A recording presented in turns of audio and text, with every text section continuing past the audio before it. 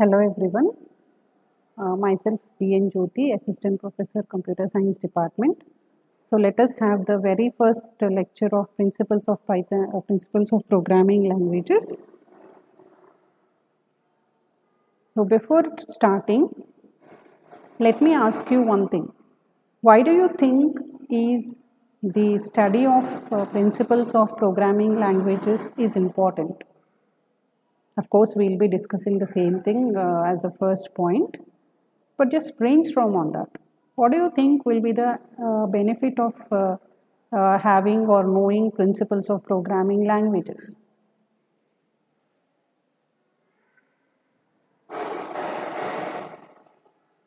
Yes. So that's what is today's session. We'll be knowing about different evaluation criteria for programming languages, and most importantly, first we'll be looking at reasons to study concepts of programming languages, and design criteria. We'll be looking at design criteria and also language evaluation criteria, language evolution process. Okay. So to start with, the reasons to study concepts of principles or programming languages is increased capacity to express programming concepts. So when we have the understanding or the knowledge of more than one programming language or the programming concepts, obviously our ability to express is increased. Our understanding level will be increased, right? So, and the next thing or next very good reason here is improved background for choosing appropriate languages. When we know multiple, when we have knowledge of diverse programming languages available, when a particular problem statement is given, definitely we'll be able to choose from the given languages the appropriate language. Okay, appropriate language for our use. And increased ability to learn new programming languages. We'll be able to learn new languages easily, we'll be able to understand the implementation, and also we'll be able to design new languages and overall advancement of computing. Since we'll be able to efficiently use the programming language, this will automatically lead to advancement of computing. Okay, then programming domains. There are different programming domains, like depending on the application area, we are dividing them into some 6 programming domains. First one is scientific applications, then business applications, artificial intelligence, systems programming, scripting languages, special purpose languages. All these are the programming domains. So as the names itself suggests, scientific applications domain, which will be dealing with the scientific applications. Artificial intelligence, which will be dealing with the artificial intelligence and machine learning related applications. Okay, there are some special purpose programming languages also. Okay, then, so language evaluation criteria. How do we evaluate a language? Like based on what you will say that a particular language is a very good language and a particular language is not a very good language. How do we decide that is based on some of the criteria like readability, orthogonality, writability, reliability. Okay.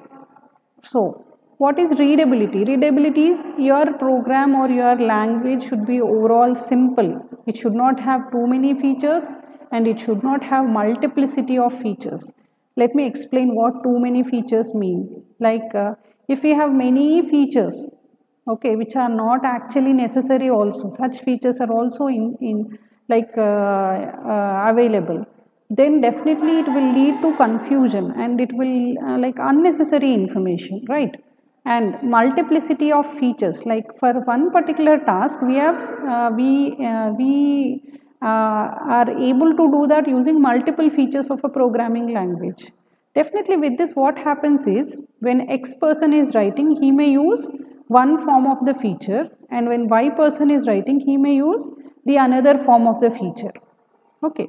With this what happens is when the third person is reading or the other person is reading your program, they will not be able to understand. It will lead to a kind of readability problem. Okay. Then orthogonality. Okay, orthogonality makes the language easy to learn and read. Meaning is context dependent based on the context. Okay. Then it should have control statements, data types and structures, and also it should have some syntax considerations. Without syntax, if you are allowed to write whatever you want, definitely it is readable by only you, not all others. By readability, what does we mean? A third person should be able to understand that. Then writability. Writability is it should express the user's requirements and it should support for abstraction. Okay. And simplicity and orthogonality. Then reliability.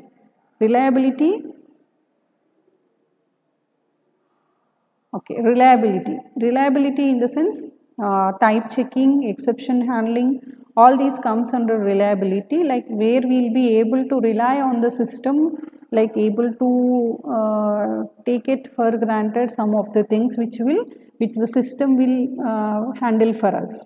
Okay. Then cost is the most important one. If I have to use a particular programming language, how much is the cost required for programmer training, software creation, compilation, execution, compiler cost, okay, all these, and maintenance, all these comes under the cost criteria. And other evaluation criteria include portability. Your programming language should be portable across the different platforms. There should be well-definedness and generality. Okay, there should be well-definedness and generality. Right.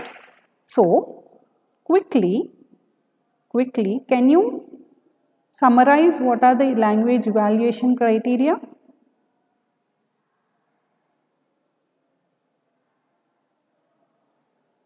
Yes, readability, writability, reliability, cost, portability, generality, and well-definedness, right? All these are the language evaluation criteria. Okay. So, moving to the next topic, what are the influences on language design? What are the different influences on language design? Sorry. So, first and foremost thing that should be considered for language design is computer architecture. Okay, because we use von Neumann architecture or von Neumann machines, your language should be in such a way that it should be supported on such machines. And the programming methodologies. What does this methodologies mean? Like the way we program was like it came on changing year by year, decade by decade. Like if we see 1950s to 1960s, okay, simple applications, and 1960s, late 1960s, people efficiency became important. Okay, readability, better control structures came into picture. And late 1970s had data abstraction in the programming language, and 1980s introduced object-oriented programming. Okay, 1980s introduced object-oriented programming. Now, language categories. Different categories, like we have imperative, functional, logic, and object-oriented. Okay, this object-oriented and imperative, both the languages are closely related to each other. Okay, these are the like categories.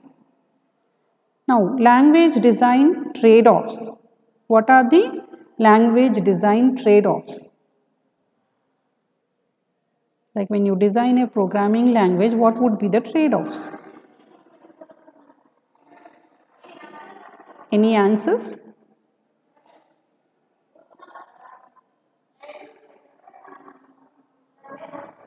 Okay. So these are the language design trade-offs, like reliability versus cost of execution. Like both are like inversely proportional. Okay.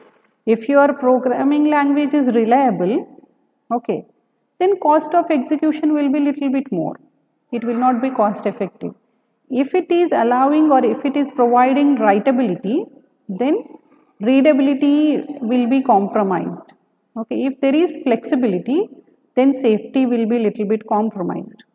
Like this, there is like design trade-offs. If you want one thing, you should compromise with the other one, like that. Okay, some features are like that. It is like it comes with its own complexities. It comes with its own complexities. Okay, then implementation methods. There are different implementation methods for a programming language, like compiling, interpreting, all these are nothing but the implementation methods. So first method what we will be discussing is the compilation, where the translation of high level program to machine code. Okay, high level program to machine code will be done. In this case, translation will be slow, but execution will be faster. Translation will be slow, execution will be faster. Coming to interpretation. Interpretation, there will not be any translation, execution will be very slow, and this type of programming languages are becoming rare because of their slow execution. Always what we prefer is faster execution, right? Then there are hybrid implementation systems. There are hybrid implementation systems which will be like having small translation cost, medium execution speed. That means these are the combination of compilation and interpretation. Compilation and interpretation. In different programming environments, we have different programming environments like the collection of tools used in software development, like Unix, Golang C++, Smalltalk, Microsoft Visual C++. These are nothing but the programming environments. Okay, as you know, Unix is an operating system, old operating system, and it tools collection. Then Golang C++ is a PC environment for C and C++. It is like an editor for C and C++. Then Smalltalk, it is a language processor environment.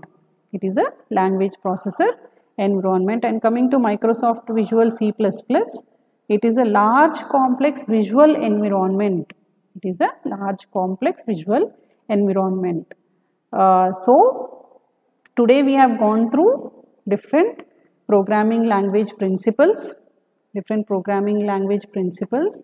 Then we have seen the evaluation criteria for the programming language. How do you decide a programming language is good or bad? Different types of programming domains available. Okay, and the trade-offs between the evaluation criteria, and also we have seen different programming environments, right? Different programming environments. These are the takeaways of today's session. In the next class, let us discuss the next topic. Any queries you can post to me. Thank you.